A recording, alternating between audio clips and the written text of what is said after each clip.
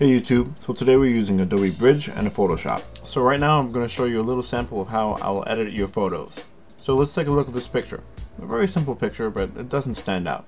So let me show you what's to expect. First thing we got to do is make this thing pop out, make it interesting. So we got to crop it.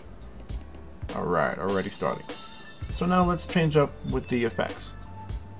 We're going to lower our exposure, increase the blacks, change our temperature just a tad. We're putting up our brightness, change up our contrast and clarity.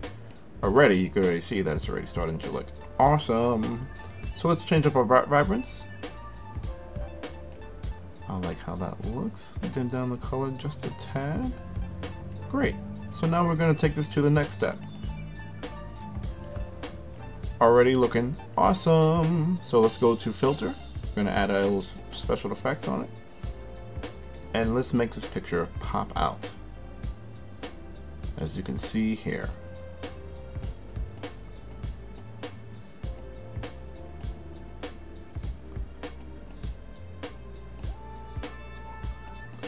Alright, and we're almost there.